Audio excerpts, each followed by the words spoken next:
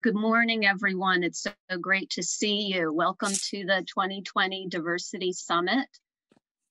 The Diversity Summit is a biennial, which early in the morning, that's every other year, fall event where we reflect and we refocus on the efforts of creating, sustaining, and maintaining diversity, inclusion, and equity in the legal profession in Pennsylvania. My name is Andrea Farney, and I will be your host today. I'm a founding partner of Triquetra Law, civil rights, employment law, and appellate advocacy-focused firm. I'm a course planner for today's summit, and just so you're aware, I'm here virtually, of course, but physically I'm in Lancaster, Pennsylvania. My understanding is that we have a very wonderful turnout for today's session, maybe up to 160 people. And I know that there are at least 22 counties represented, so we're very excited about that. Today's program is developed by the Pennsylvania Bar Association Minority Bar Committee in collaboration with the Montgomery Bar Association. Our theme this year is practical tips and tools for attorneys, law firms, and bar leaders.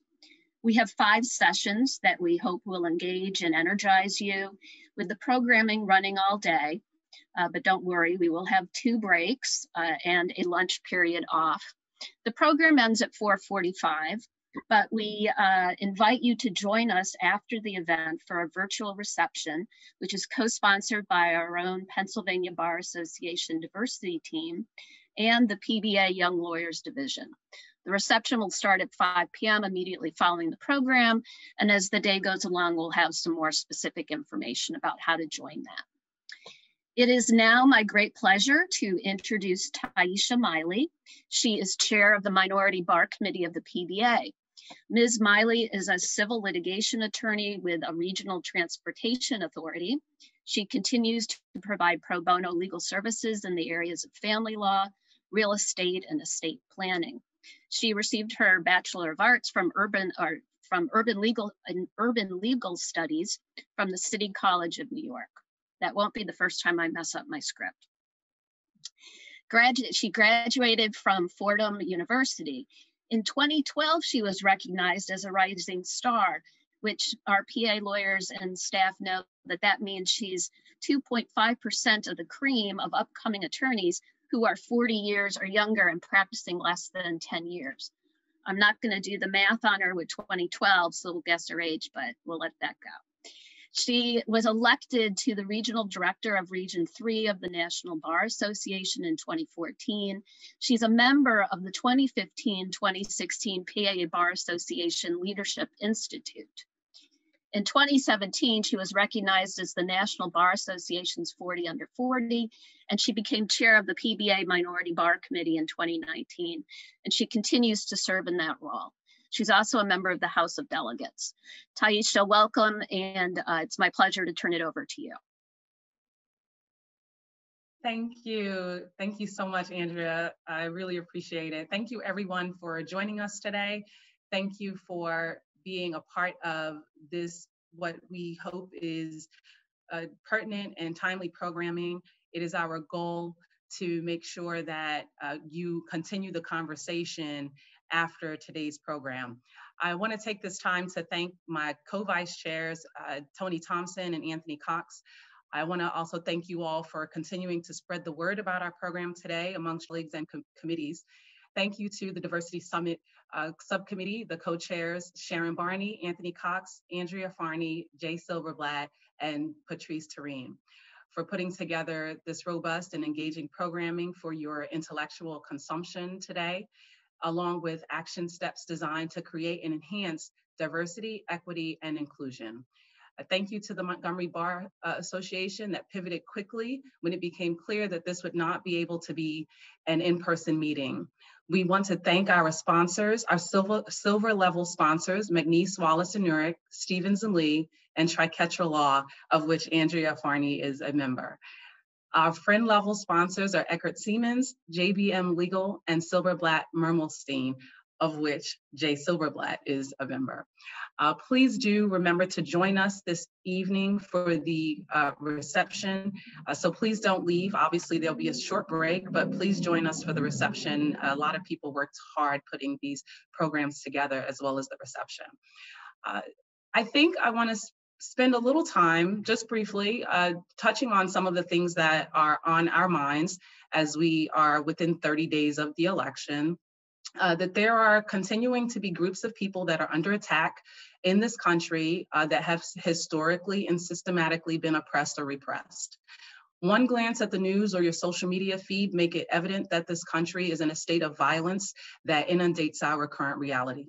Equality is still not achieved, and that is why these diversity discussions are still very much needed.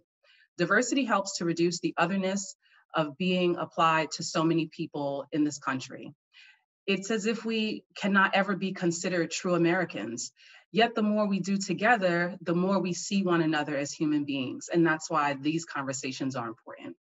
Diversity is really about equality and humanity, the ability to be human and enjoy all that that entails.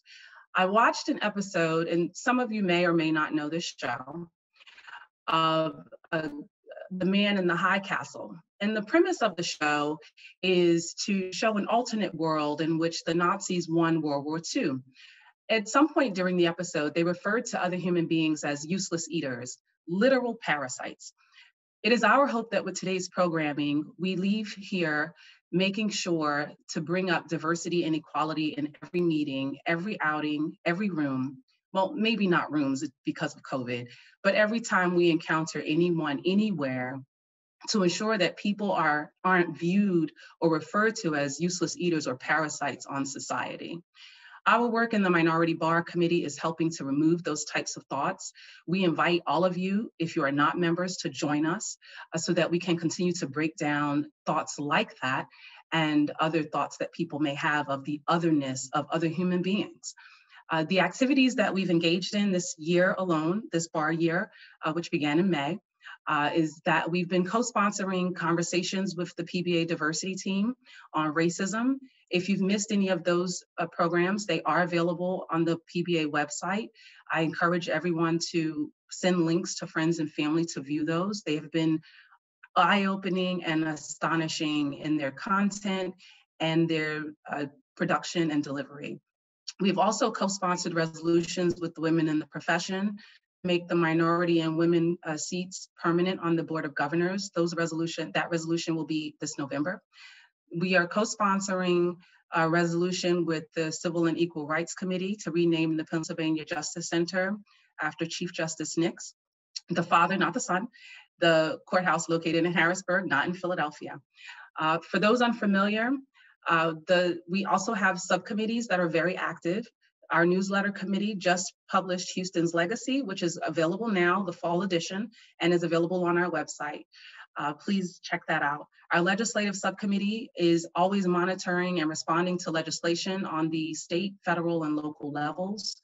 Our membership committee is engaging our executive council and membership, as well as growing our membership across the state. We are partnering in our community outreach subcommittee with local organizations to provide much assistance as needed around the Commonwealth of Pennsylvania. Our listserv is a valuable resource. It is informative. There are referrals. There is an opportunity to gain potential clients through it. And among our members, because sometimes people don't know, are past and present officers of this body. They include President Schwager, who I will have the privilege of introducing shortly, immediate past President John, past President Sharon Lopez, President-elect Wilkerson, Vice President Silverblatt. And our members are also recognized through the legal community, as recently the Legal Intelligencer has named Adalu Bakari, Rafael Castro, and Melissa Martinez as the Legal Intelligencer's 2020 Legal Excellence Award recipients. Congratulations to all of them. I encourage, additionally, everyone to make sure that their loved ones have a plan to vote, and you help them vote safely if they're voting in person.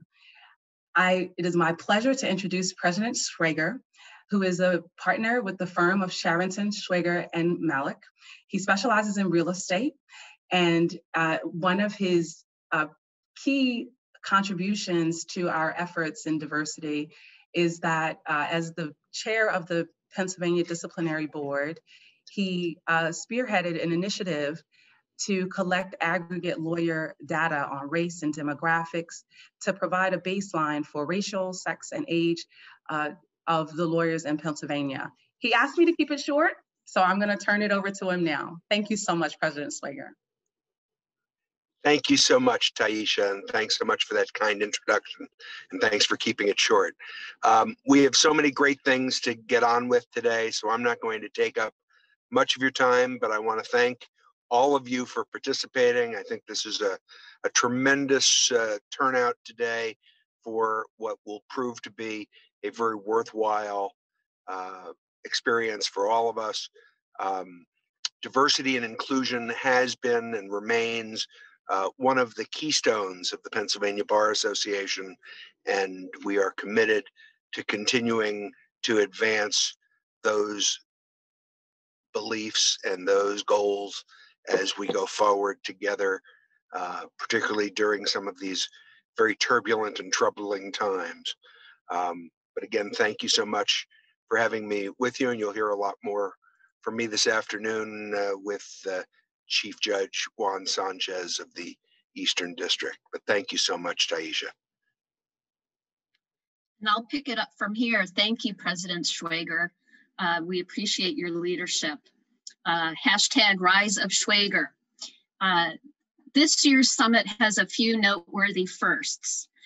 One first was to plan and offer the summit in collaboration with a local bar association. In the Montgomery Bar Association, we found not just willingness to work with us, but also dedication and enthusiasm on working jointly to produce the summit. Before we move into our first session, I'd just like to recognize Montgomery Bar Association President Patrick Curtis to give us a brief welcome. He is a partner in a small firm, Prince & Curtis, located in Pottstown. He handles a wide range of legal matters, including criminal, civil, juvenile, family, and orphans court matters. He received his law degree from Villanova, so I wanted to put that out there so you can all chat that up for you Villanova alums, and a BA from Ursinus College, which I hope I pronounced correctly. He is serving in the PBA House of Delegates since 2015. President Curtis, thank you so much for your involvement, and I'll turn it over to you right now. Thank you so very much, Andrea, and good morning to our colleagues from around the Commonwealth of Pennsylvania, and welcome to the Pennsylvania Bar Association statewide Diversity Summit. As Andrea said, my name is Patrick Curtis, and I have the great privilege of serving as president of the Montgomery Bar Association. In 2007, the Montgomery Bar Association first convened a diversity task force to consider what our bar association could do to play a more active role in supporting the causes of diversity, equality, and inclusion. And the Diversity Committee became a standing committee of our bar association in 2008. The very next year, we initiated our 1L diversity program, which just celebrated its 12th year in existence. Over that time, we've provided the opportunity for over 100 1L students of a diverse background to intern at a law firm in Montgomery County, while also getting the chance to see what our bar association is all about. While our efforts have evolved over those years and our commitment to diversity, equality, and inclusion has grown stronger, it is abundantly clear that there is still, and there may always be, more work to be done in these areas. The Montgomery Bar Association is truly honored to have been asked by the PBA to partner with them for this tremendous program and to play a prominent role in today's presentations. We're looking forward to a great day, and we sincerely thank you for committing a full day out of your schedule to provide your perspective and your input on these important issues. So without further ado, I'm pleased to turn it back over to the program facilitators, and let's get going on the day's events. All right, thank you, President Curtis. That was a great setup for the kickoff. Our first session is developing skills to become an ally, awareness, willingness, values, and action. The moderator for this first session is Carl Cooper. Mr. Cooper is the country's first chief diversity officer of a Fortune 500 firm, Kilpatrick, Lockhart, and Gates. He has what I would call an illustrious career, and seriously on the word illustrious. He's been a city attorney, a law professor, including at Pitt, a general counsel to the Pittsburgh Housing Authority. He's also been so active in the Bar Association. He's a former member of the Minority Bar Committee, former chair of the Minority Bar Committee, former member of the PBA Board of Governors, and a lifetime member of the Bar Association. In Bar Foundation, excuse me. In 2015, Carl Cooper received the A. Leanne Higginbotham Jr. Lifetime Achievement Award from the PBA, which is a huge honor, very well deserved. Interestingly, Carl Cooper, along with Sam Cooper, no relation, initiated the first diversity summit, which was in 2006.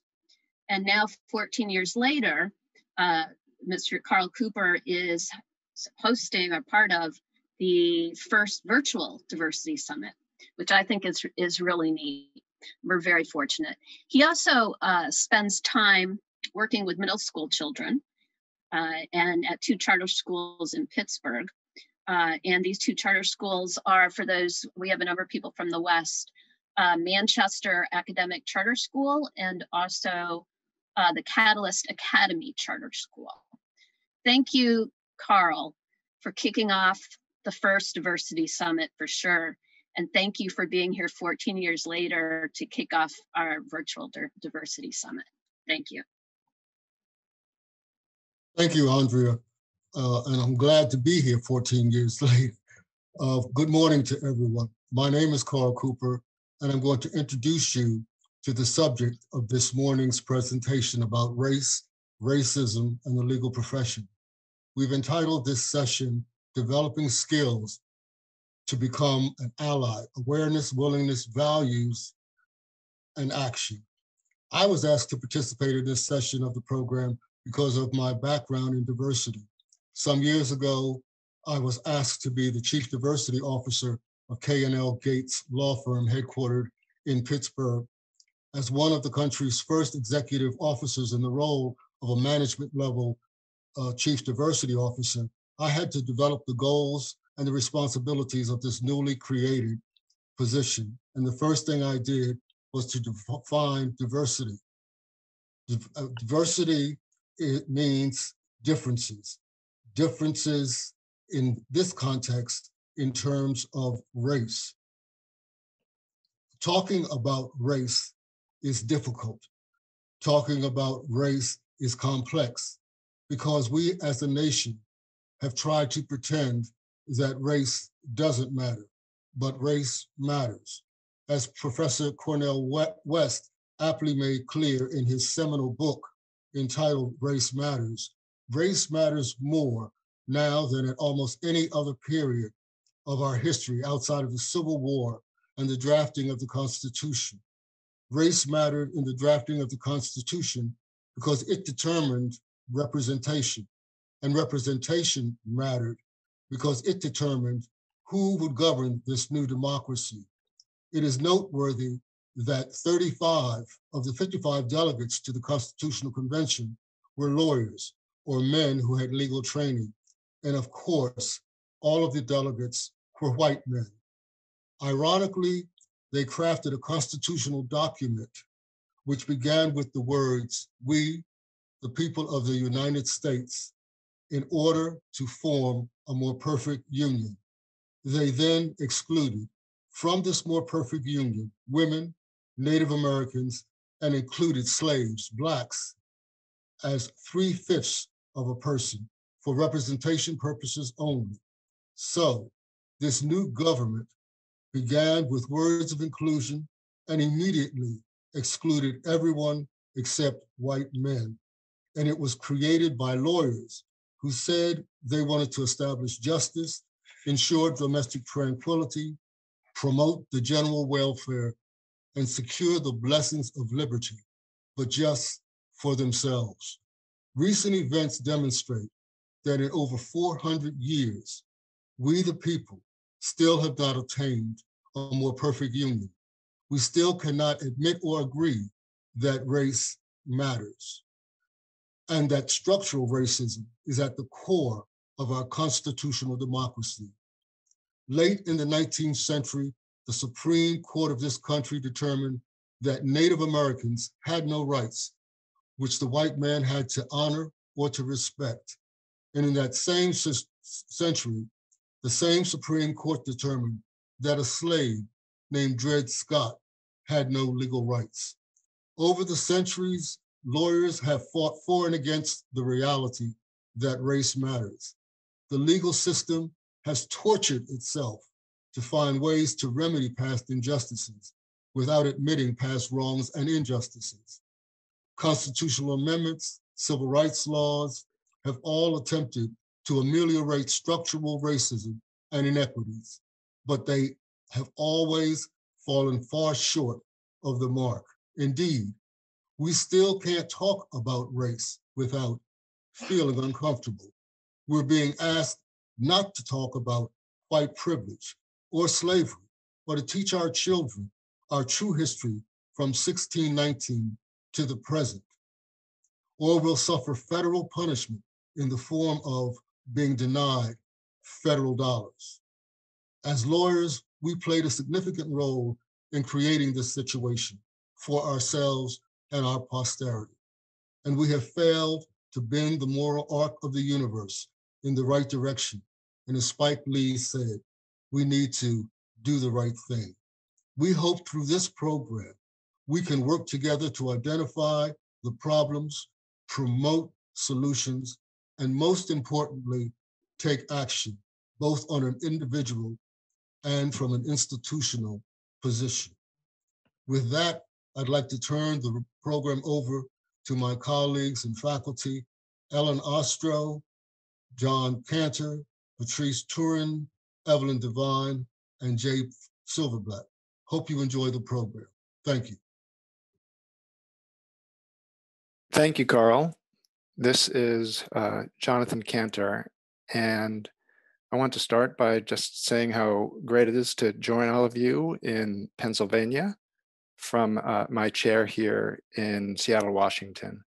And you may be able to notice the sunrise in the window outside me as we go through this event.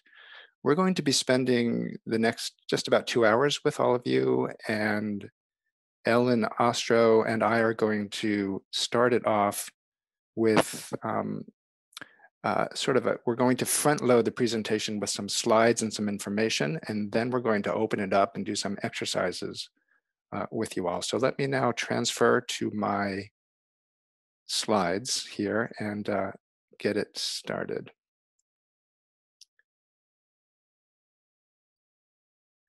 Jonathan? Yes, Ellen. I'm just going to interrupt and invite participants in today's summit to let us know if you have questions or comments by writing something in the chat, and I will be monitoring that, and periodically we will do our best to respond to your questions. Thank you, Ellen. Ellen and I have had the good fortune to work with a wonderful team of people on developing this presentation, and it's quite honestly been a profound and moving experience to work with all of you on developing this. And we will introduce the different members of the team as their roles show up at different points in our presentation. But for now, I just wanted to acknowledge that it's been quite an experience. Now, none of you know who I am, so I will say real briefly, I am at the University of Washington here. I'm a psychologist, even though I prefer to refer to myself as a behavioral scientist. And I've been working very closely with the University of Washington Medical Center on their health equity efforts over the last several years, doing trainings throughout the medical system here and in other medical centers. And I've also been working very closely with legal organizations. We've done variations on the training that we will present to you today. For example, with the Washington State Attorney General's office, and just to make sure we were being equitable also with public defenders groups as well. and other law schools in the area and around the country. And so we're presenting sort of a variation on this work that we've been doing in different guises and different ways. And it is called Awareness, Willingness, Values, and Action, Developing Skills to Become Allies. And we will just launch into it right now and explain as we go. So Taisha started us off with a great introduction to put this work in the current context, what's going on in our world right now. And I would just like to acknowledge that we started working with Carl and developing this presentation before the COVID crisis hit. We were planning on coming to do this to you live. And then, of course, before the murder of George Floyd and Ahmaud Arbery and Breonna Taylor and Jacob Blake and others that have really created this upheaval and surge of interest in the work. And since George Floyd, I will tell you all that Ellen and I and the group have felt that it is important to challenge everybody even more strongly and more directly than we were initially planning to. And this is a picture here of the protest, Black Lives Matter protest after George Floyd's murder in Philadelphia. And so if you look closely, I think you can see Carl there on the left, and you can see Jay in the crowd on the right. And I suspect several, I'm just kidding. And I suspect several others may have been in attendance at this very large protest. And there was this surge of interest in this work right after George Floyd. And the reality is, since the surge of interest, things have been going back to baseline. There's always this difficulty sustaining action. And our assumption in this work with all of you is that you're all wanting to move the needle to become more anti-racist. You're all wanting to move the needle to achieve more racial justice in the legal profession, to decrease prejudice and discrimination in the legal profession. We're assuming that is the goal and the intention of all of you, but there are obstacles. It is hard to do so. And so we are hoping to address some of those obstacles and really help people move in the right directions to achieve what Taisha said in the introduction, a commitment such that in every space you enter, in every room you enter, diversity, equity, and inclusion will be the focus. So with that, I'll turn it over to Ellen for a few minutes here for the next few slides. Thanks, Jonathan. Let me introduce myself. I'm Ellen Ostro, and I'm sitting in my living room in Silver Spring, Maryland, which is right outside Washington, D.C. And I am a psychologist and an executive coach. And for the past 22 years, have been working exclusively with lawyers and law firms on helping women and attorneys of color advance in the profession. And I had the great honor of working with Carl Cooper about 7 or 8 years ago to transform a Washington, D.C. law firm from one that had one Black lawyer.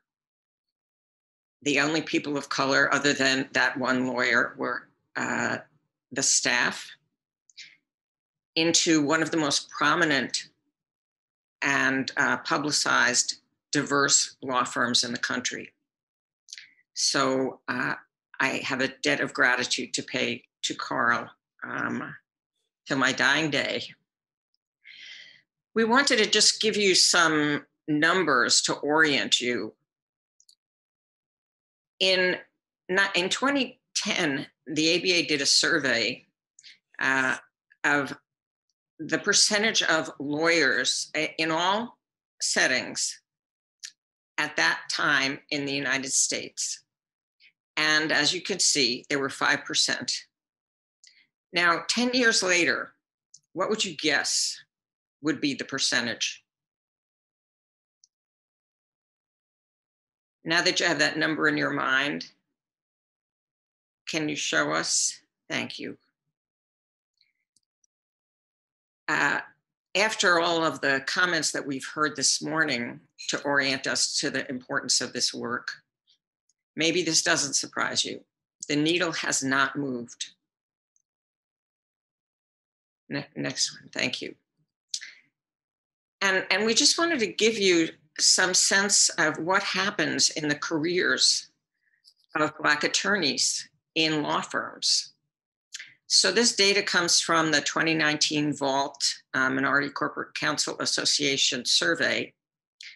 And as you can see, while law students enter the profession in small but significant numbers, over the course of their careers, they are no longer in firms.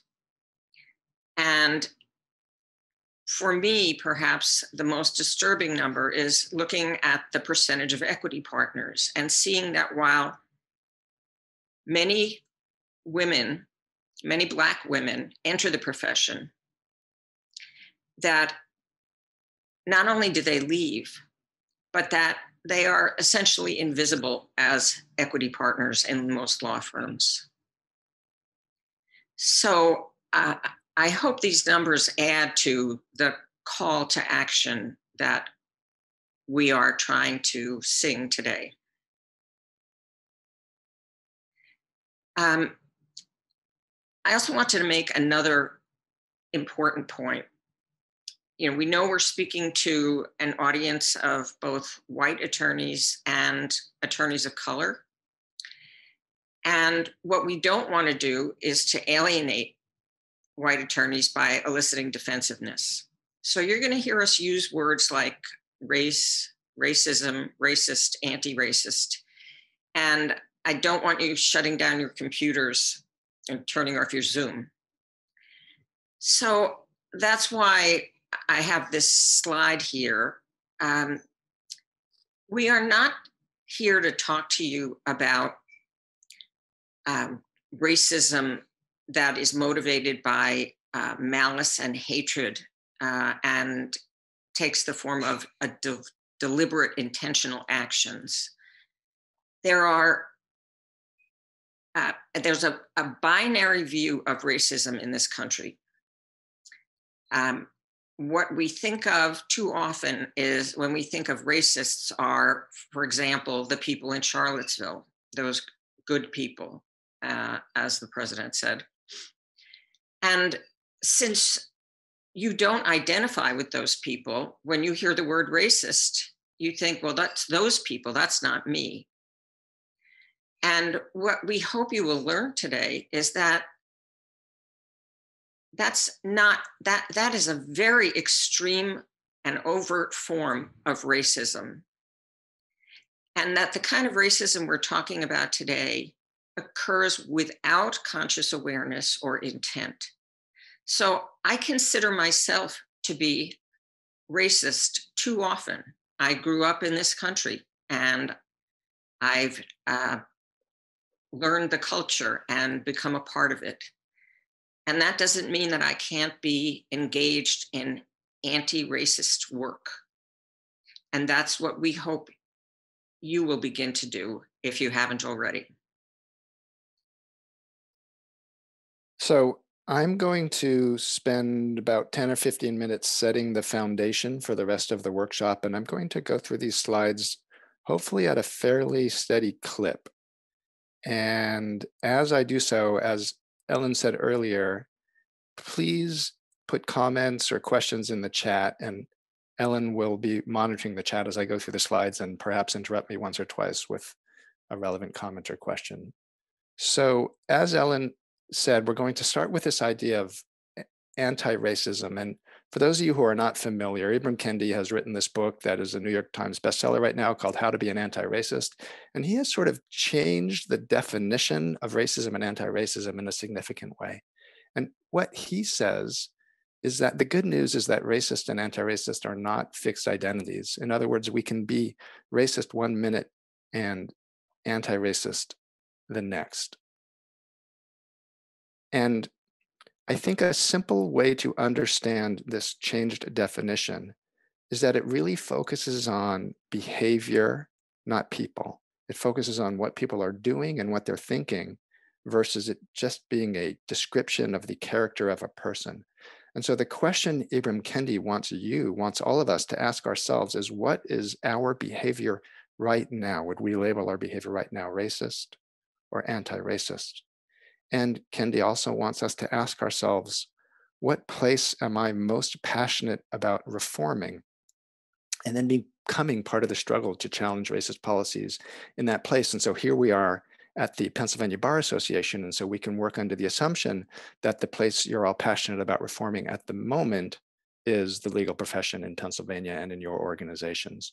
And then how do we engage in continuous anti-racist action to move the needle and make things better? And that's where the struggle shows up, because it's difficult to sustain this work over time. And while we're focusing on changing policy and procedures and practices that's so important, anti-racism work must also be psychological. In order to be successful at the policy change, we must focus on the psychological. What do I mean by psychological? I mean what Ellen was talking about just a minute ago: subtle biases that we may or may not be aware of in our decision making, the way biases and stereotypes show up in our everyday interpersonal interactions, and all the other obstacles that get in the way of anti-racist action. Passivity, inaction, defensiveness is a big one we're going to get to in a few minutes, denial, and probably the most important one is just simply anxiety. There's a lot of threat associated with doing this work, with getting out in front of it, and we have to confront that anxiety directly. So one example of what I mean by the psychological work, this is Tahira Amutul Wadud, a lawyer in Massachusetts who actually ran for legislature there. And in some of the news articles that she was featured in, she told her own history. And here's just one quote from her about her history as a lawyer. She says, "Some of my clients know who I am. In other words, they know I'm a Muslim. Or they'll Google me, so they're not shocked when they see me. I used to say to them, this is what I look like, this is what I dress like, so when you come upstairs, I just wanted them to know." She goes on to describe, "I have a client who is a white man who told me recently, and we go back 5 years, when I first came to your office, I wanted to leave. I said, she's not the one for me. But then importantly, he sat down and we talked about his case and he got comfortable." And I want to hold up this unknown white man here who was interacting with Tahira as an example of what we're talking about. He had these reactions to her, which we'll talk through in a moment, but he stayed. He didn't leave. And by staying, he became anti-racist in that moment and over time. Okay, so we're going to talk to you about 4 psychological processes that lead to these sorts of subtle biases that we can call microaggressions and we can call implicit bias. And all 4 of these psychological processes are based on an abundance of scientific evidence. I'm not going to give you the evidence today. I'm just going to talk you through the processes in ways that hopefully help you connect with them in your bodies. By microaggressions, if you haven't heard that term before, we're talking about all of the racial snubs, insults, offenses, subtle things that happen in everyday interactions that land on Black and brown and other people of color as racially offensive.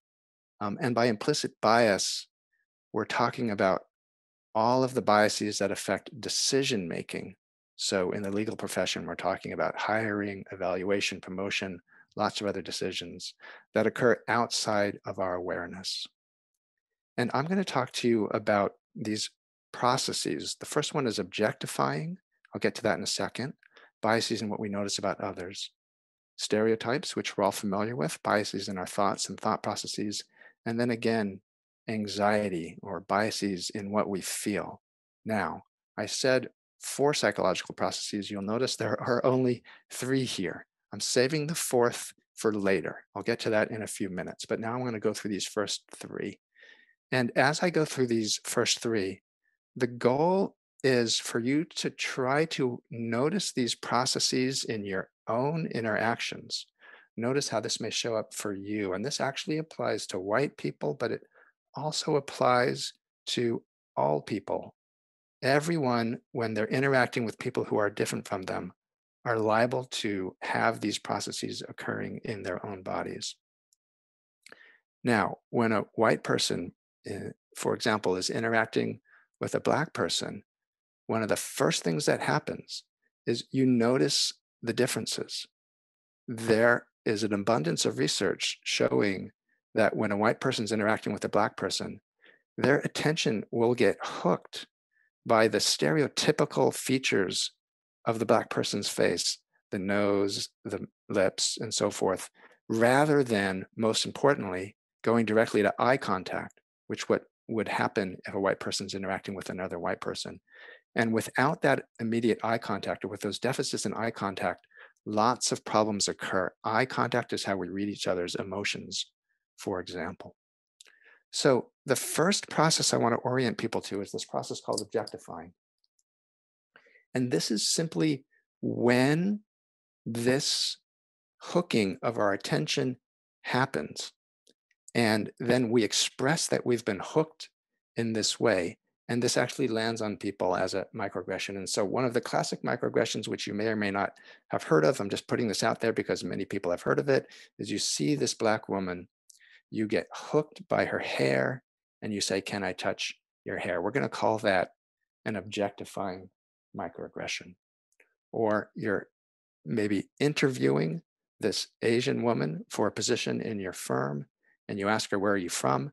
Now, where are you from is a normal thing to ask people. But when she says, "Oh, I'm from Pittsburgh," or wherever she may be from, you've been hooked by her Asian features. Pittsburgh does not meet your brain's need for an Asian themed response. And so then you say, "No, I mean, where are you really from?" Because you need more of an Asian themed response. And that's when you are really objectifying her. Or in this case, we have a partner interacting with a new associate, and he says, "Oh, hi, Marcus." And Marcus has to say, "Oh, I'm Mike.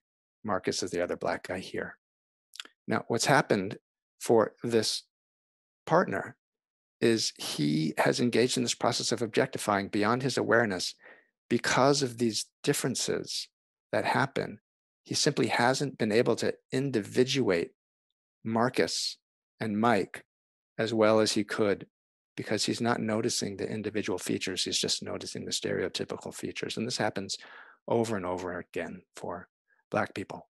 So as I'm going through this process, I'm hoping you can play with the idea of how this shows up in your own interactions and your own bodies. I'm not going to spend too much time on the second process of expressing stereotypes, because we all know what stereotypes are. I'm only here to say this happens. It happens in everyday interactions. We may or may not be aware of the stereotypes that pop in our minds when we're having these interactions, but they unfortunately do. When we see this kid, we all immediately can recognize the stereotypes that I'm talking about here. I don't even have to name them. When we're interacting with this young Black female associate, you may have stereotypes pop in your head and express them. You may say, "Oh, she's going to make trouble and not fit in. She's going to be a, quote, angry Black woman." Or she's quite articulate, expressing stereotypes that you weren't expecting her to be so articulate. Or she probably got into law school through affirmative action. Now we're talking about something more explicit and damaging. Or perhaps you're having a meeting talking about the possibility of hiring this Asian woman I mentioned before, and in the meeting, you say, "She's not going to make it as a litigator. She's just too soft-spoken," expressing stereotypes about women and Asian women in particular. So those two processes, objectifying and stereotypes, they happen automatically in our bodies.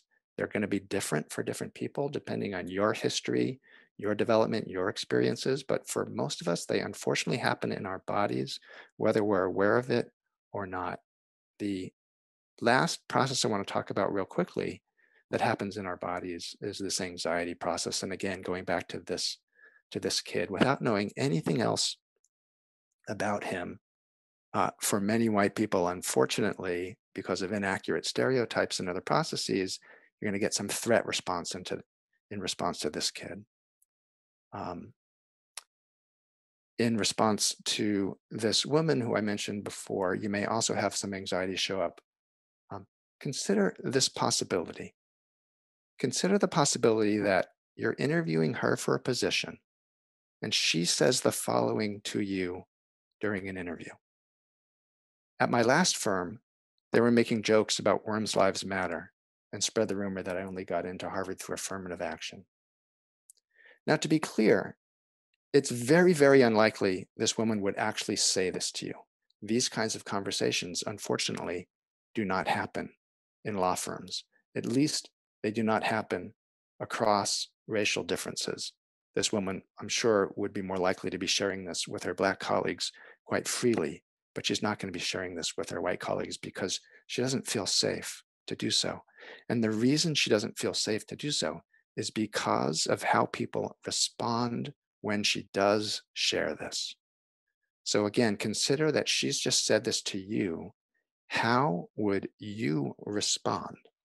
Now, I can tell you from research my center has done with medical students, transferring that research to what I think it would sound like for lawyers, a typical response is something like this. Wow, that sounds really unpleasant. We'll make sure that kind of stuff doesn't happen here. Let's get back to the interview. Now, some of you may be having a response here that response isn't really that bad, but I can tell you from her perspective, she's saying this person's uncomfortable with what I just said. She's not feeling satisfied with the response. She's probably feeling a little invalidated, and she's recognizing that you're uncomfortable and anxious in response. Now, people have lots of comments and discussion about this. We don't have time to get into it right now, but we might have time to go back to this example later. For now, just one more example of this. Back to the interview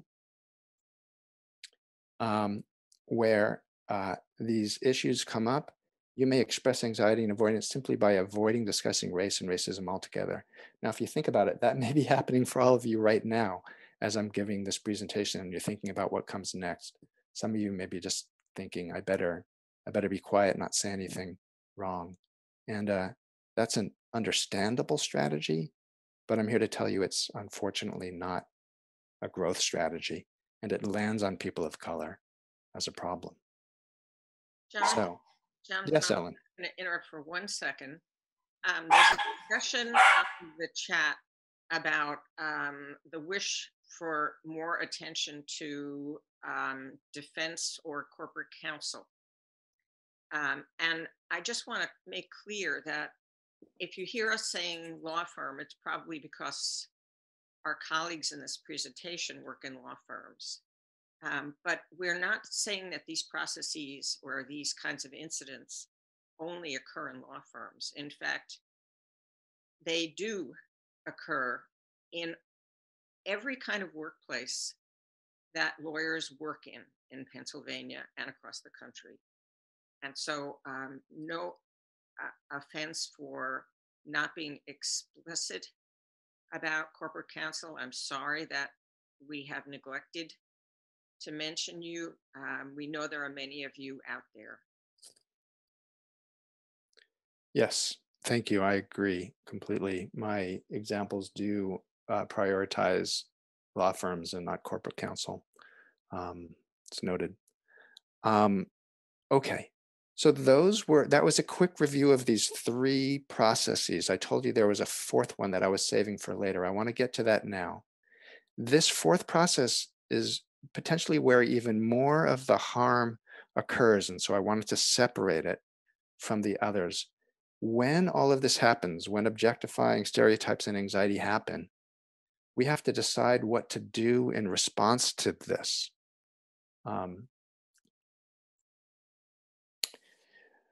Okay, I apologize, a little out of order with my slides. I'm going to just skip the slide for now and go back to what I was saying before. We have to decide what to do in response to these processes. And the 4th process is what I'm simply going to call denial and defensiveness. And this is where we really struggle, many of us, and we want to try to help people with that. So here are some examples. Back to this response to this woman. Well, that sounds really unpleasant. We'll make sure that kind of stuff doesn't happen here. Earlier, I described it as an example of anxiety, but it's also an example of denial. that sounds really unpleasant. Her story, if you remember the example, was actually fairly racist. That sounds really unpleasant is probably lands on her as minimizing the extent of her story. We want to help people be more blunt with acknowledging race and racism rather than these sort of subtle acts of denial. When we talk about color blindness, that's also an example of denial and defensiveness. You may say to her, when I look at you, I don't see color. And you may think that's actually trying to be helpful. But I unfortunately have to be the bearer of bad news. It probably lands on her as unhelpful and microaggressive. Back to this example, the guy who called Mike Marcus. You might say, oh, I assure you it's not racial. I always mix up people's names. And the difficulty there is the bias is subtle and it's hard to notice the difference. And this may come out as a genuine defensive reaction. Or back to this example of interviewing this woman, you may respond, well, when I told her she wouldn't make it as a litigator because she's too soft-spoken, it's because she's too soft-spoken. I'm not being biased here. She's really soft-spoken. So these are the natural responses that show up, and we want to help people with them because they get in the way of anti-racist action. So here's what we're going to do for the rest of today.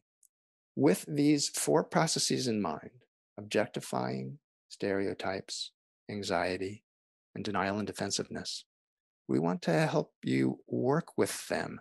And we're going to lean into this idea of mindfulness, which has dozens of scientific studies in support of its benefits for anti-racist action. And we're going to walk you through these 4 processes: awareness, willingness, values, and action.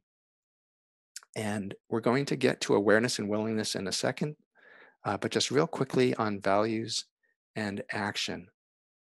When we say values and action, I'm talking about what is important to you in life. What values do you profess? And then how do you align your behavior with those values and sustain that behavior over time?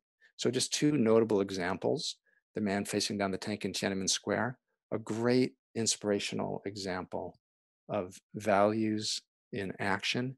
And then Christian Cooper, who for me and many others was really an inspiration for being able to stay composed and guided by values when he was responding to Amy Cooper in Central Park, threatening to call the police on him in response to him asking her to collar up her dog. So these are just some examples of values in action. And finally, we think these ideas of mindfulness and values in action can help Black protesters. This is a picture of Black protesters in Brooklyn, New York, dealing with the fatigue, the exhaustion, what we can call racial battle fatigue, what we can call racial trauma.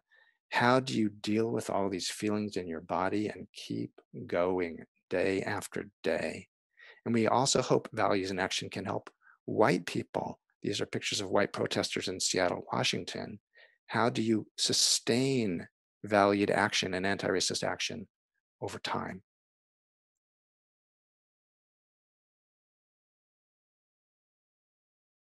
I'm going to lead us all through a mindfulness exercise right now, and it's actually going to respond to Patrice's testimony.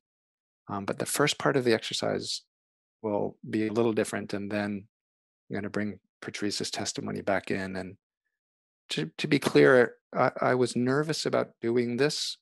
I've done this exercise many times, but I've never done it with the person like Patrice as part of it. And so I just want to be clear that we talked this through, and hopefully it all will make sense. But just recognizing that there's a certain awkwardness about doing this exercise about what Patrice just said with Patrice in the room. Just wanted to acknowledge that. So Ellen and I are psychologists. You're now seeing how we treat this psychologically. We're having a conversation in front of a group of lawyers that's probably different than what typically happens in diversity trainings. And this exercise is also going to be different. We're going to lean into what I said before, this idea of mindfulness. And Ellen just raised the term willingness, and that's a perfect word to enter into this exercise. As many of us are listening to Patrice's testimony, we're probably feeling a lot in our bodies, at least some of us are. Those feelings, for many of us, become obstacles. Those feelings are unpleasant, and the easiest thing to do with these feelings is to just try to suppress them, push them away, minimize them, don't pay attention to them. And we're going to suggest a different approach with this. It's about leaning into the feelings in the service of increasing your capacity to fully engage in anti-racist action. So with that, I will let you all know that you have choice. You don't have to do this. Choice is important. I'm going to lead you through a meditation, and I'm going to get started now. And again, the first part is not going to be about Patrice, and then I'm going to bring Patrice in. The first part is going to ask you to consider some things that also may make you feel bad in your bodies. It's going to be asking you to consider some difficult stuff. So you have choice as we do this. You have choice how much you want to participate. So, okay, this will take about 5 minutes to walk through this now. I want to ask you all to settle into your chairs, get comfortable as you can. You can even choose to close your eyes if you would like, but you don't have to. It's your choice. Okay, as you're settling in, simple breathing, gently follow the experience of your breath for a moment. Let your attention settle on your breath.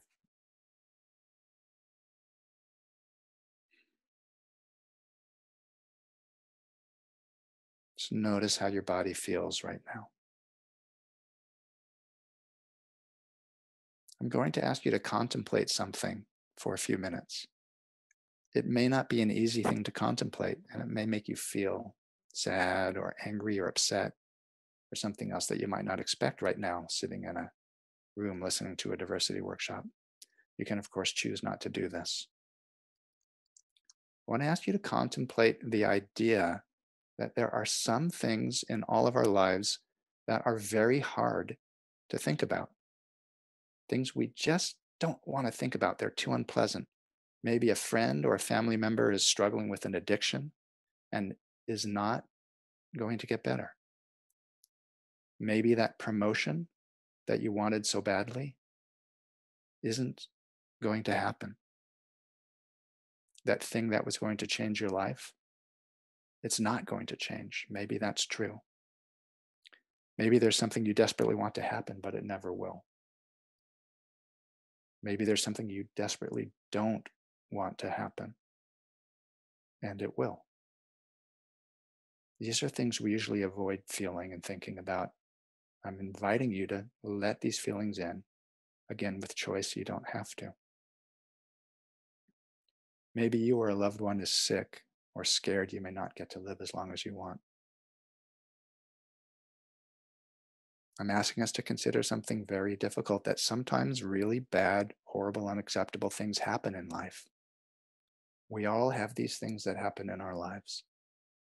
This is part, actually, of what makes us human. If you're willing, imagine one of these things right now. Let it in. Don't push it away. Consider the possibility that this thing you don't want to imagine has happened.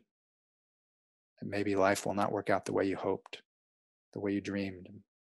Maybe with this thing you're imagining, life is fundamentally unfair. I know this is hard. If you're following me, my encouragement is to breathe. If it's too painful, you can bail out. If you're following me, my encouragement is to breathe. See if you can hold on to this feeling for a moment. You don't have to push it away. Can you expand with acceptance? Allow this feeling in your body. This feeling that this unthinkable, horribly unfair thing can happen. We have capacity to feel this. We don't have to push it away. We're strong enough to have these feelings and everything that comes with it. This is what it means to be human.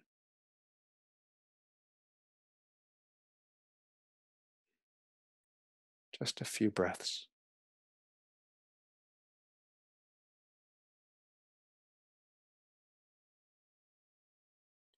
I would like to now return to Patrice's testimony and lovingly bring Patrice back into our awareness. I would like you all to consider how similar you may be to Patrice, even in ways you don't expect.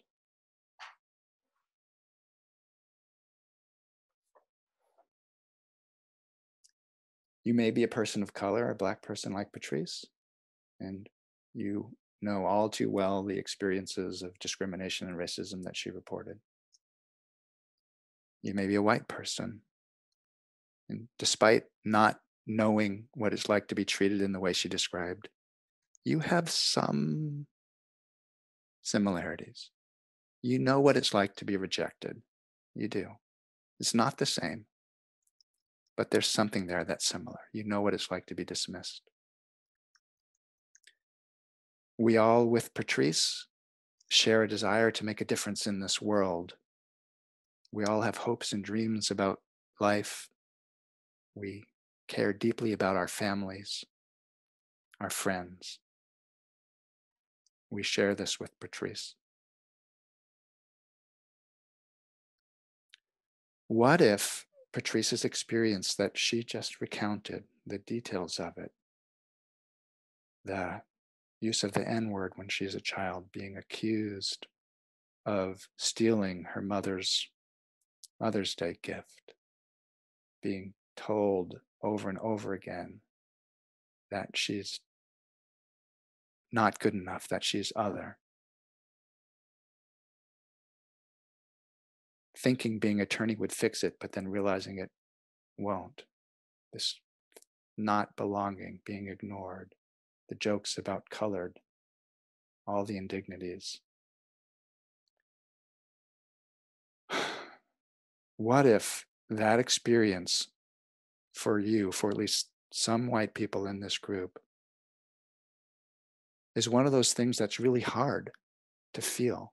What if, at a fundamental level, Patrice's experience has been so unfair and so unlikely to be fixed that it's physically uncomfortable for some of us to let us believe it, to really feel it? What if her experience is as bad as the thing you don't want to believe about your life? What if there's a similarity there? We want to believe the world is fair, but what if it already exists for Patrice and others? The world is not fair.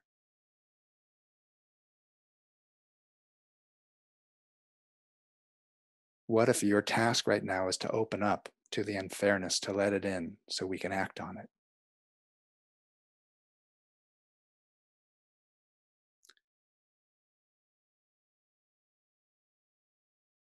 Finally, what if she isn't sure she can tell you these things because she isn't sure if you will believe her? But consider this. It's all true. It's all true.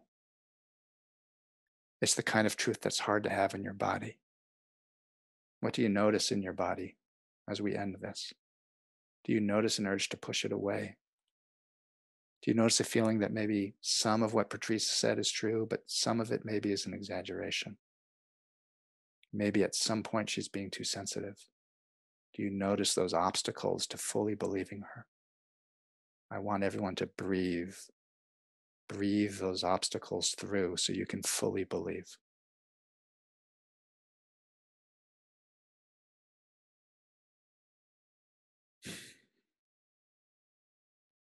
Take a few more gentle breaths, and if you had your eyes closed, you can open your eyes.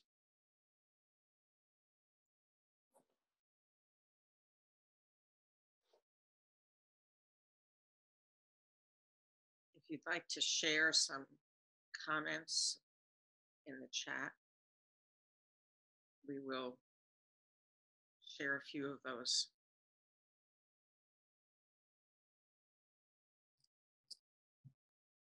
This exercise often brings people into a very quiet emotional space where you might not have a lot to share. If that's what you're feeling, that's understandable.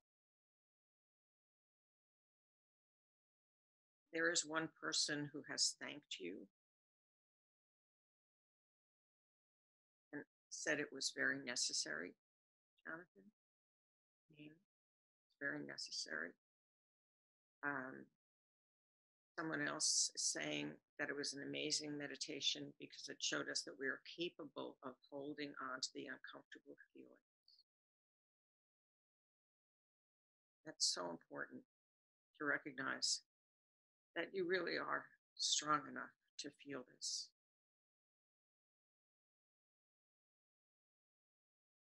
There's a lot of talk about how white people shouldn't prioritize their feelings in these spaces. And the reason is because the feelings can be a distraction from the work. But here we're allowing the feelings in order to not be distracted by them so we can do the work.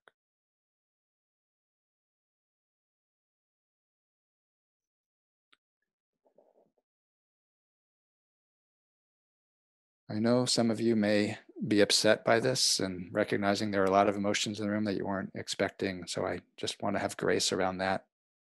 I also want to give Patrice an opportunity to share any reactions you're having to having now been the focus of this. You don't have to, Patrice, but just inviting you if there's more you want to say at this point. Okay. She's shaking her head no, thank you.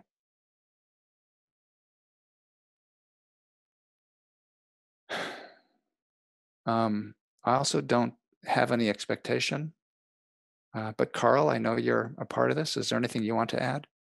And again, feel free to say no. The only thing I was thinking is that when I was first asked to work with Jay on this program, my immediate response was, I'm exhausted. I don't want to do any more work in the field of diversity. But I'm glad that I thought it through and decided to come back. And this is the last time, like Michael Jackson said, this is it. I can't, I really am, I'm exhausted. I can't do this work anymore. I've been doing it for 40 years. Our hope is that today will be a sequence of passing 40 torches to new people to keep it going for you, Carl.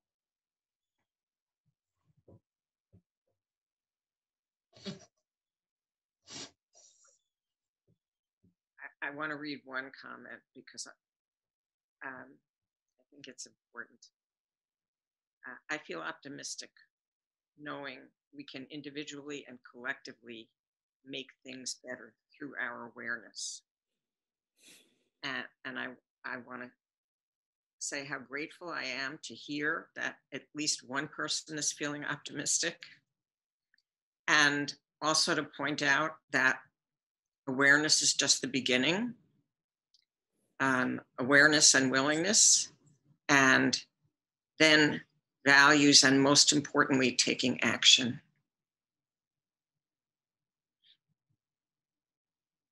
And Carl, nobody wants you to leave. As we transition to the next phase of our work with Ellen taking the lead from here on out, I would just like to add that so often in this diversity work, too often Black people, brown people, other people of color are burdened with having to tell their stories, having to do this heavy. People grow and other people grow. And just recognizing that this is difficult stuff that Patrice just did, and wanting to recognize that it often goes poorly for people when they share their stories. And the reason it goes poorly is because, again, of how people respond. And so my commitment to Carl, you, and to you, Patrice, is to do everything I can to have this be a good experience for you, not just in this moment, but afterwards too. Okay. Ellen? Thank you, Jonathan. It's a hard transition to make because we're all feeling so much right now. But since we only have an hour left, I'm going to transition us into the second and third parts of what we're trying to accomplish here. And that is to help you in your anti-racism work by paying attention to your values and by taking action that's aligned with those values. Jonathan and I are going to now walk everybody through an exercise. And Jonathan is going to put up a whiteboard. And we're going to walk you through an exercise that's focused on values and action. And that is based on what we've heard from Evelyn. So as Jonathan draws, I will try to explain what you're looking at. This is, it's really just a simple 2x2 matrix. And there are two dimensions. One is vertical and one is horizontal. And the vertical dimension, which you'll see in a moment, invites you to pay attention to the difference between things that you experience inside your skin and things that are visible in the world. So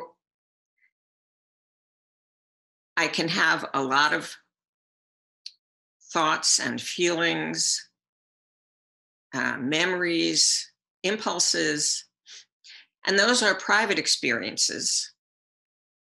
And then the things that I do and say out loud, those are the visible experiences.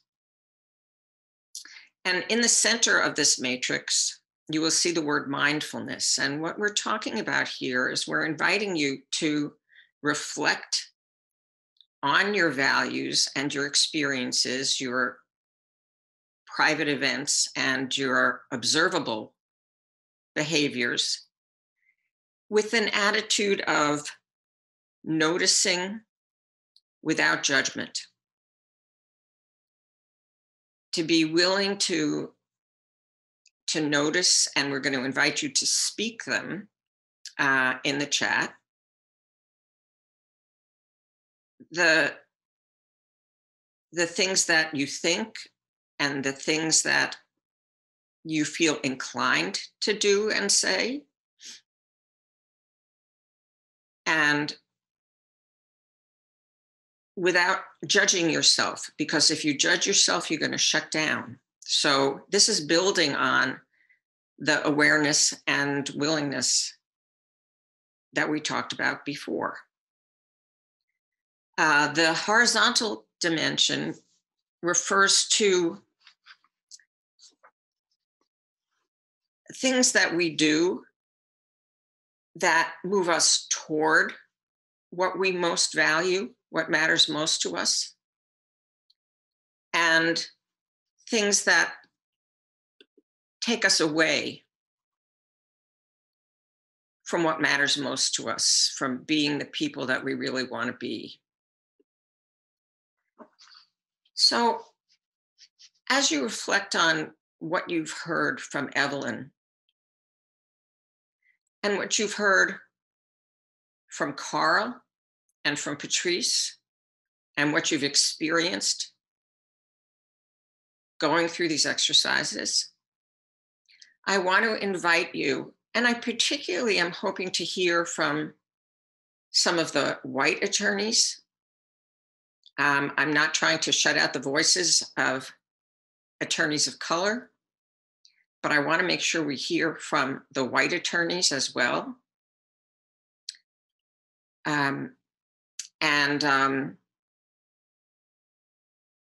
Since we have one white attorney in our group, I'm going to ask you, Jay, to be an active participant. I want you to think about, in response to all you've heard and what's going on in the world today, and those percentages that you saw not changing in the profession after all these years of work, what's important to you? You know, values are not goals. Values are like our North Stars. They're the things that guide us. So how does what you've heard and this moment in time relate to what matters most to you in your life, to your sense of purpose in your life? What do you most value? What's most important to you? Thank you, Ellen.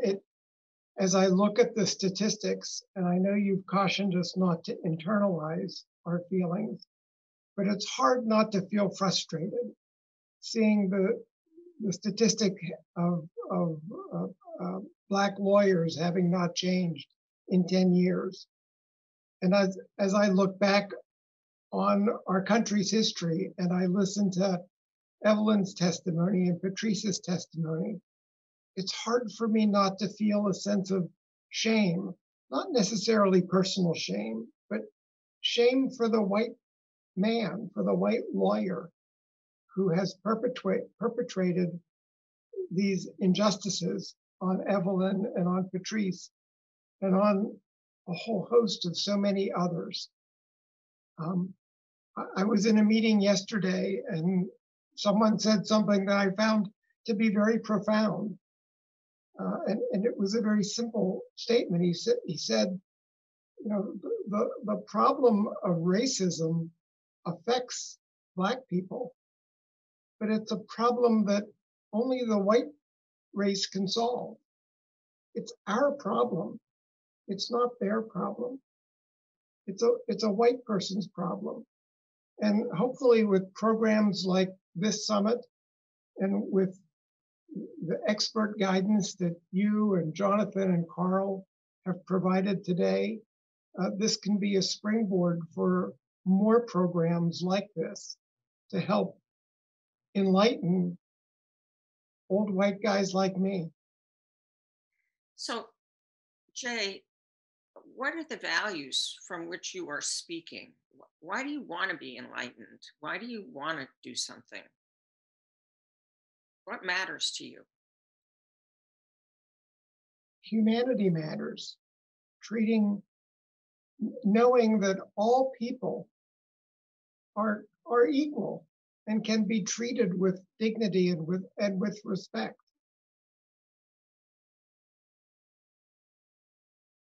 And have the same opportunities. You know, I heard another feeling from you, and that was frustration. And it sounds like another thing that you value, and I'm reading between the lines here, so tell me if I'm not reading right, is that you value making change in the world.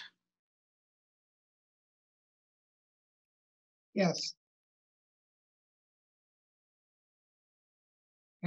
Things have to change. Mm-hmm. Now more than ever, we are as a country so polarized. and so mistakenly polarized. Everything gets politicized, everything. I know that a value that I have that guides me in this work is I have a very strong sense of justice. Justice is not embedded in the world. The world is random, but we can create justice in the world. And I guess another thing that I value that kind of guides me is I can't stand seeing people being hurt. And so I want to address the hurts that I see and the hurts that I don't see. Tracy Baker is saying fairness, fundamental fairness is a value.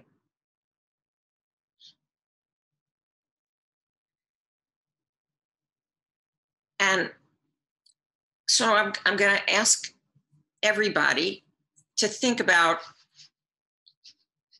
the kinds of hooks, the kinds of obstacles, the psychological obstacles that Jonathan walked us through.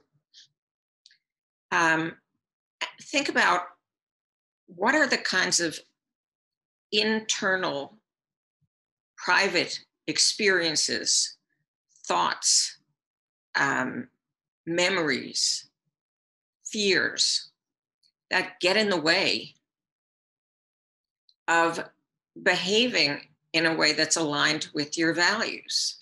I know that I've heard a lot today about fear. That there's fear about speaking up, understandable fear. Mary Catherine Roper is saying that her value is accepting responsibility for fixing the world.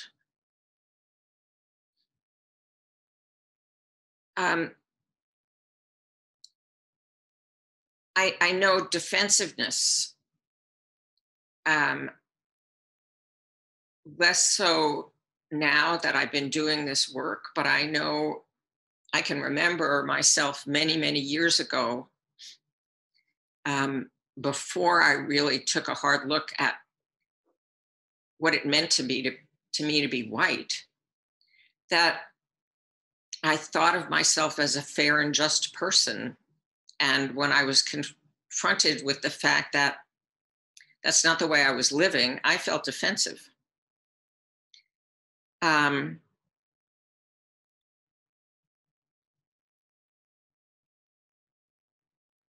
Lori is talking about fear of retaliation for speaking up. What else gets in the way? If you reflect, Jay, on your own experience, what kinds of thoughts and feelings have an internal, any kind of internal experience that's gotten in the way of you making change in the world? You know, you've talked before about the anxiety that white people often feel about discussing racial issues. And I've felt that anxiety. I've felt that anxiety walking into a minority bar committee meeting where, you know, I may be one of a handful of white faces. I feel that anxiety communicating with other Black lawyers, feeling like, you know, I'm not adept enough at avoiding the kind of microaggressions, Ellen, that you and Jonathan have mentioned earlier. And I'm so fearful of hurting someone's feelings that my anxiety will prevent me from expressing myself. And so I feel like I have so much more to learn to control that anxiety and to avoid what may be perceived as microaggressions. And I certainly empathize with that. Even in my interactions with Evelyn and Patrice, I'm so aware of my fear of being hurtful. Other feelings that, here's a thought that comes up from Nancy, Jonathan, feeling like I don't have a place in this discussion.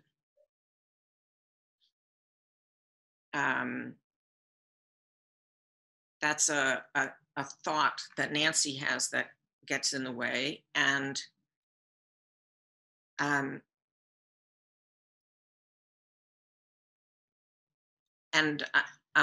also seeing fatigue, exhaustion, and anger.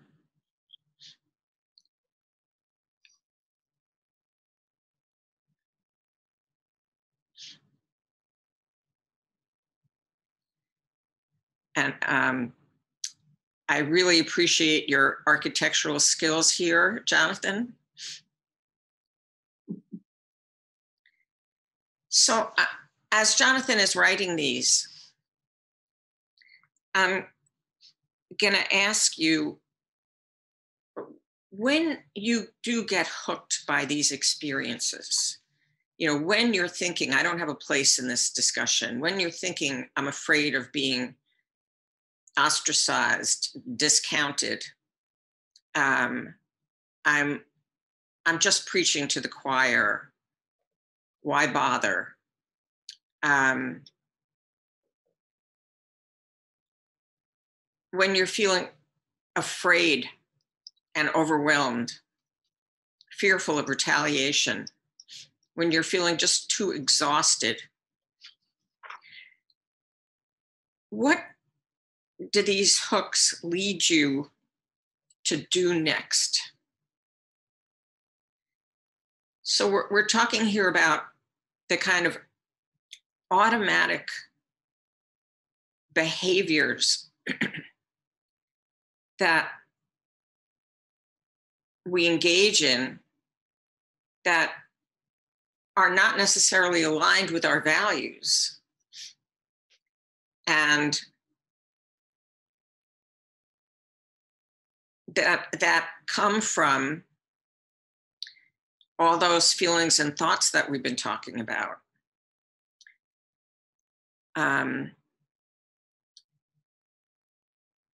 So one person has shared, I blurred out the first thought in my head.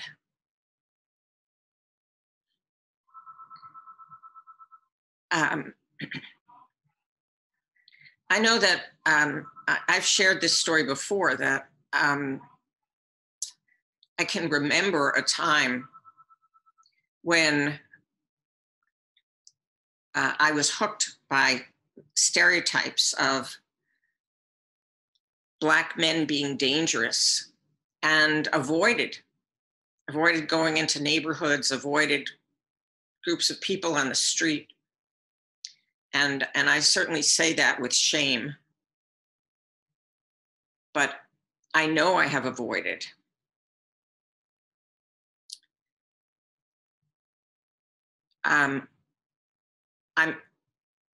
I've heard from the testimonies of avoiding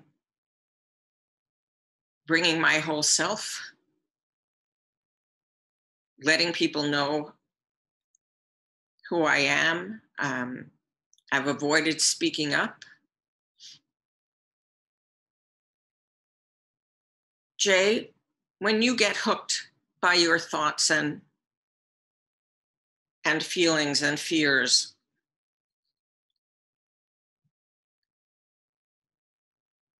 How have you acted? What have you done or not done that was not aligned with your values? I think I've practiced avoidance. And when my anxiety overtakes me, I avoid. mm-hmm.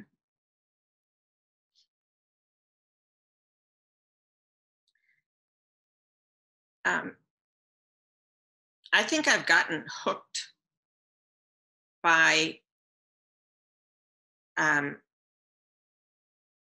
again, this is not in my recent past, but I remember with guilt getting hooked by noticing stereotypic features of somebody's face. And then I have not individuated somebody. And I don't think I ever called two people by the same name, but I'm sure I got close to doing it.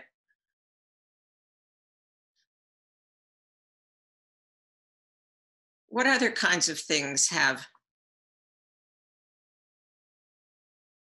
people done when you think about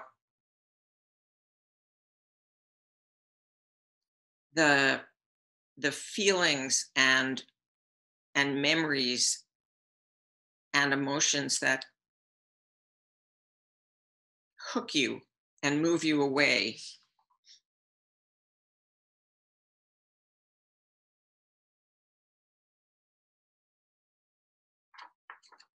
Well, I'll try to answer, Ellen. One of the things that I've done that has proven to be a little productive is I've started the ABA 21-day program. I forget what it's called, but it's a whole curriculum of readings and articles and videos. I try to do one a day, although I haven't been completely on schedule, about halfway through it. So and, I'm going to ask Jonathan to put that in the top right, which are the actions that we can take if we are being mindful of our values. So even while we're feeling those feelings and thinking those thoughts, even with our fears and our defensiveness and our discomfort,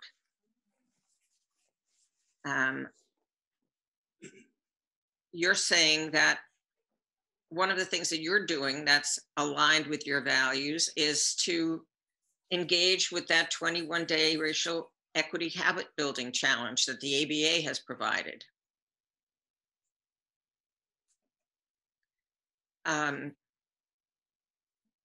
I see journaling,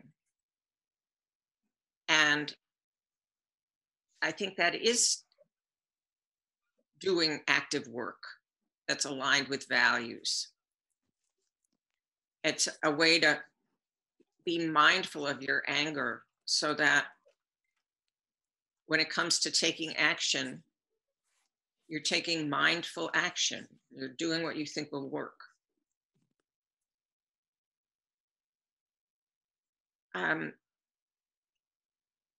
Again, if you think about what you heard from Evelyn and from Patrice, and you think about those values of humanity, dignity, and respect, fairness,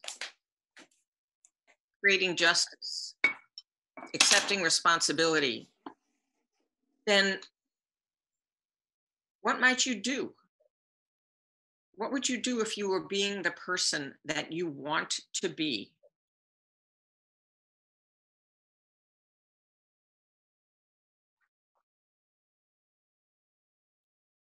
So I see challenging.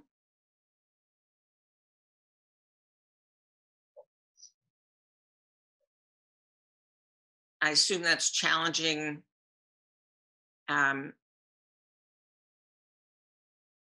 racist actions or speech. I see reaching out to people and asking questions to learn. I see confronting racist behaviors by white individuals every time, not just when it feels safe.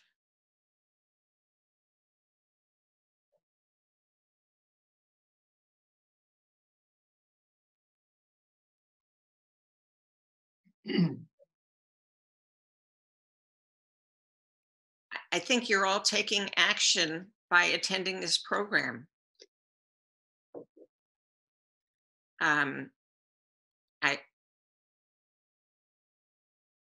I see educating yourself and educating others.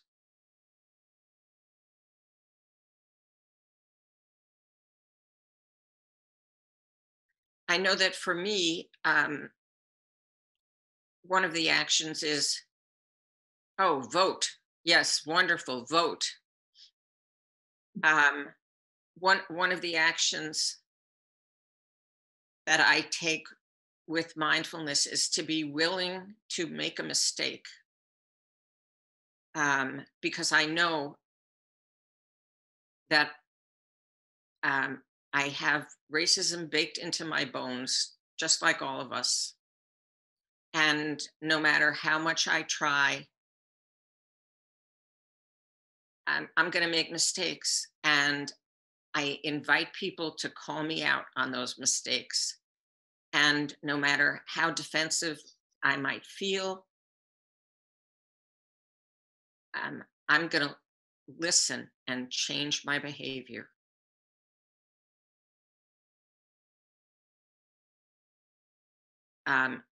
Jonathan is writing about his commitment to long-term policy change efforts.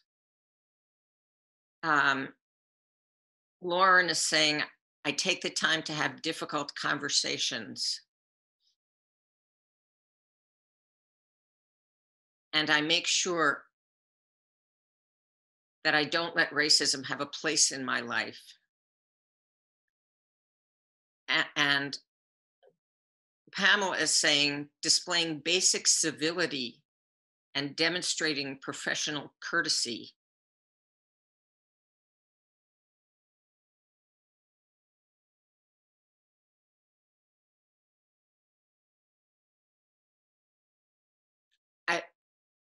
I want to thank you all and encourage you all to look at the chat, because there have been so many wonderful contributions here. Nancy Walsh is saying, building genuine relationships with people who are different from me a foundation of my life. Even the most conflict avoidant among us can't ignore injustice directed at someone we truly know and love. Nancy, that's so well said. Mentoring minorities, holding their hands, not just in name, but actually investing and believing in them.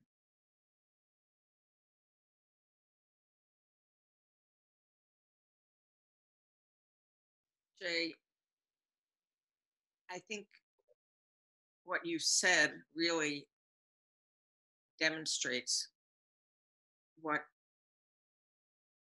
aligning your behavior, your actions with your values can look like.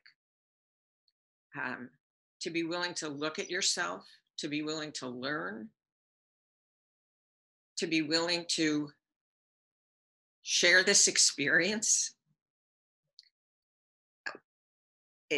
That's a pretty gutsy thing to do.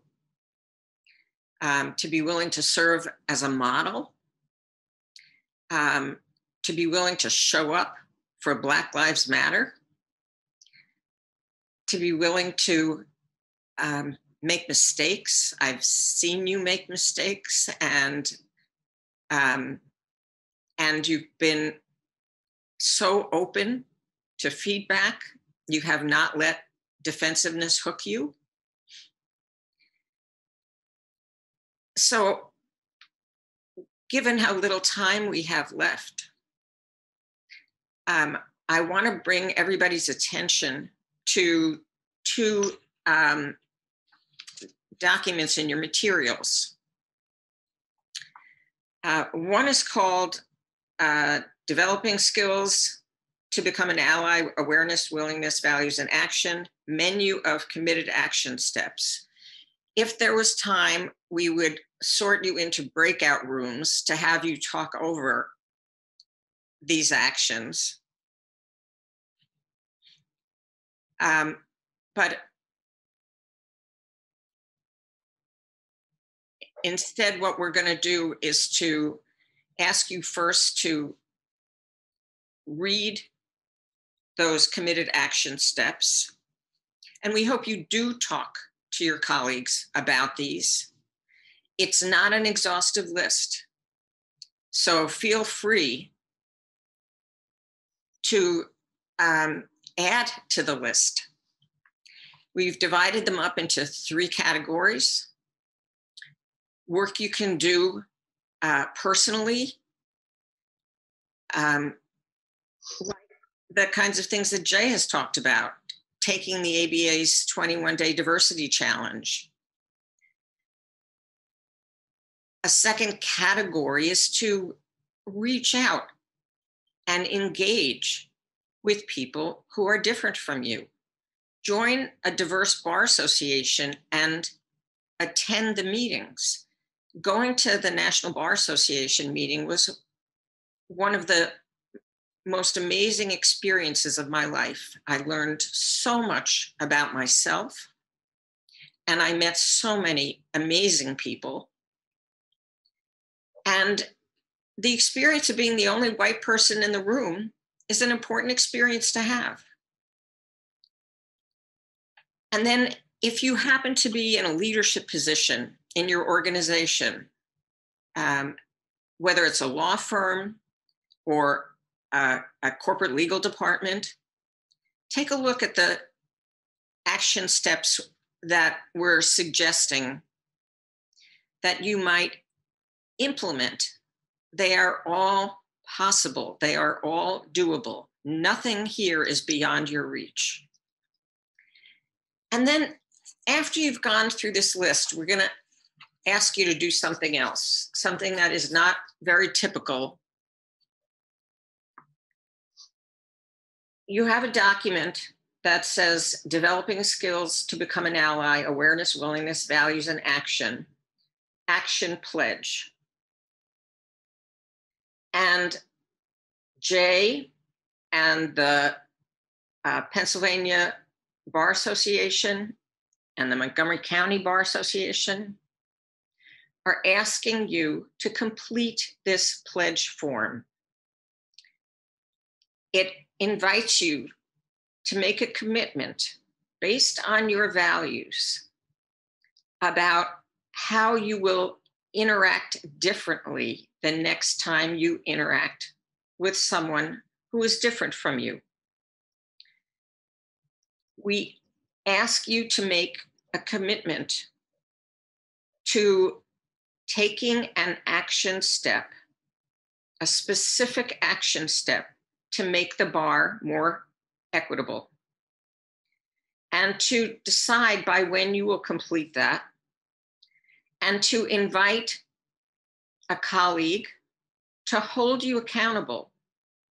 Because what we know about the difference between thoughts and actions is that, and I'm sure you've experienced this on New Year's Eve many times, that we can make resolutions, but unless we hold ourselves accountable to other people, we don't take them. And to think about the value that is motivating you to take this action step. But we're asking you to do something more than this. We're asking you to sign it, to date it, and to send your pledge to Susan Wolf at the Pennsylvania Bar. And the bar will post your commitments on its website, not to shame you, not to embarrass you in any way, but as a statement of what you, as members of this bar, are willing to do to move the needle. When you submit your committed action and it is posted, you will be an inspiration to others in the bar. You'll know you're not doing this alone. And then when you complete your committed action, you'll also let the bar know. And the whole bar will celebrate that. Because what is needed now is not talk. We've been talking for too many years. That's why Carl is so exhausted. That's why so many of you are so exhausted. What we need now is action. And we're counting on you to take those committed action steps because of the values that you've shared. I want to thank all of my colleagues for being so courageous, for inspiring us. I'll let Jonathan speak for himself, but I know that I can say that this has been the most deeply moving experience that I have ever had in doing this work. My friendships with Evelyn and Patrice are just an amazing benefit that I've been so privileged. And I'm going to start to cry. So, Jonathan, would you like to say some final words, and Carl and Jay, before we end? I'll say 2 sentences and then pass it on for sake of time. Number one, Ellen emphasizes action. That was the point of our work today, to try to give you a path forward, a path through the obstacles such that you can take action, but not just action based on the urge of the moment, but sustained action for the next month, the next year, the next decade. Sustained action over and over again. I want to also thank the team for the experience and for the opportunity to do this with all of you, and I'll let others have the final word. Thank you all very much. And before others have the final word, just in response to the chat, I hear you saying you need resilience training if you're going to sustain this over time. And I would invite you to reach out to Jonathan and myself, because we're both psychologists and we know a lot about resilience, and we're happy to support your efforts there. Carl and Jay. I just want to read a little something that I picked up a long time ago. Be careful of your thoughts, they may become words. Be careful of your words, they may become actions. Be careful of your actions, they may become habits. Be careful of your habits, they may become character. And be careful of your character, it becomes your destiny. And hopefully your thoughts will end up in your destiny of taking action. And I'd like to thank everyone also for agreeing to go on this journey with me. Thank you again. Thank you, Carl, for saying yes when I called you. And thank you, Ellen and Jonathan, for putting together just such a moving program. I've been sort of shivering here in my office, not because it's cold, but because it's just has been such an emotional 2.5 hours. And that emotion has built over the last 9 months while we planned this event. It has been everything that I had hoped it to be. And I thank you and Jonathan and Carl, but mostly I thank Patrice and Evelyn for showing the courage that all of us need to be able to find somewhere within us to exhibit and share. And thank you all for hanging in there with us.